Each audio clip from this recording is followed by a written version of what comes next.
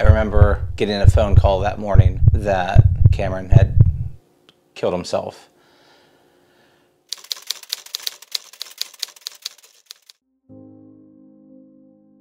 And it really didn't hit me until after the funeral. It was more, I felt bad for my family, my cousin who is his goddad in California, having to come in and deal with all of this. I remember sitting on my couch probably a week after the funeral, just asking Cameron why he did it, not understanding what the motive was or why he did it. A lot of people said, oh, that can't happen to my family, that can't happen to my family, and sure enough, it happened to my family. I would have never guessed that it would have happened to him for everything he had going for him, but you never really know what's going on under the surface. So I remember a party we had that summer, and I just remember him sitting there with his girlfriend, and I was just making fun of him. Hey, you gotta stop getting tall, because he's as tall as me, but he had a light behind him that was just awesome.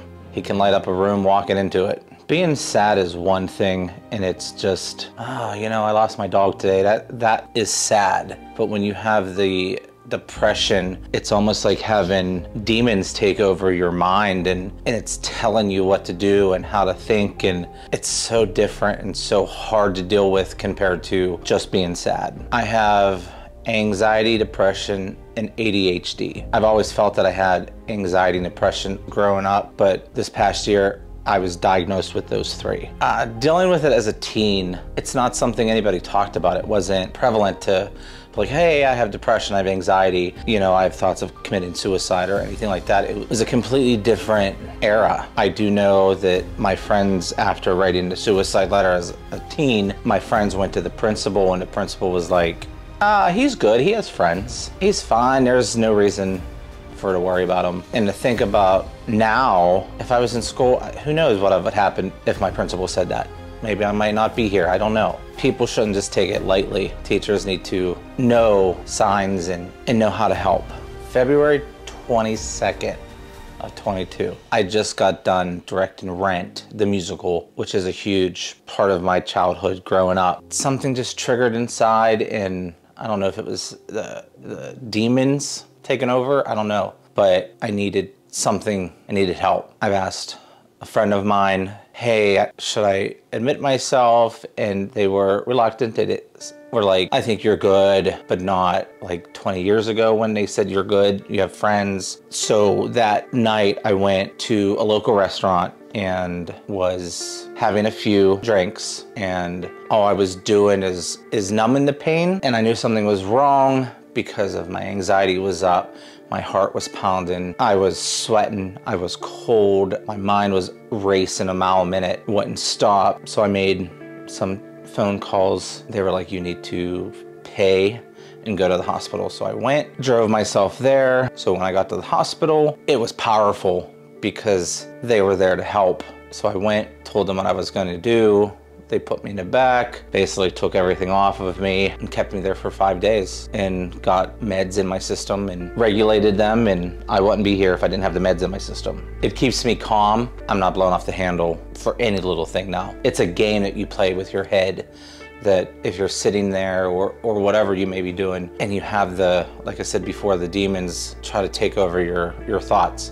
It's how can you challenge them and get them to go away and think better thoughts than what they're putting in your head. I know growing up, I've been working since I was 11, and when I graduated high school, I worked 2-3 jobs at a time, so I always kept myself busy. And now that I'm not working so many jobs, it kind of let the demons take over. I think twice before I do things. Do I want to go out? Do I want to go to the store? Do I want to go hang out with friends? Because a lot of it just affects my mood. If I'm in a good mood, I'll go out. If I'm in a kind of want to hibernate in my room, I stay in. So it really just depends on that, what I want to do and how I kind of manage that. If that doesn't happen, I try to keep myself busy.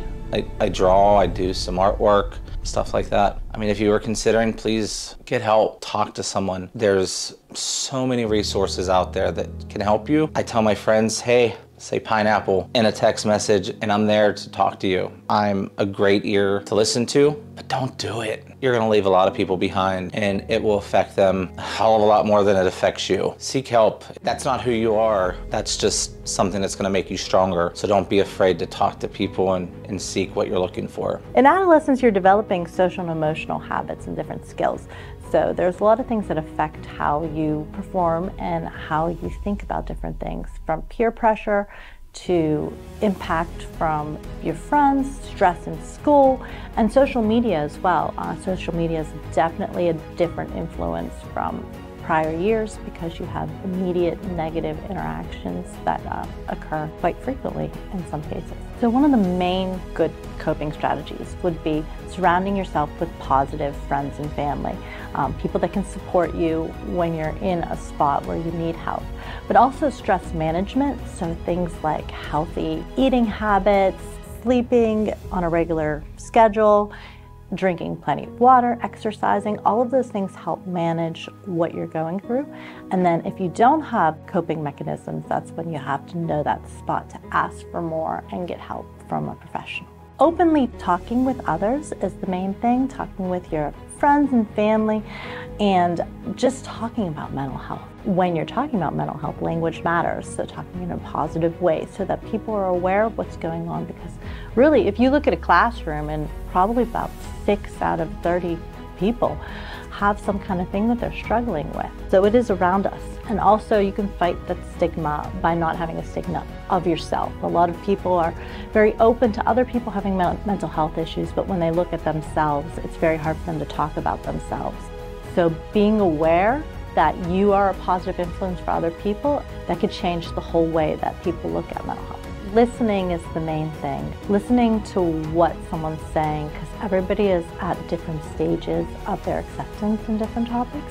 Especially mental health is such a broad topic, from we're talking depression, anxiety, to even suicidal ideation.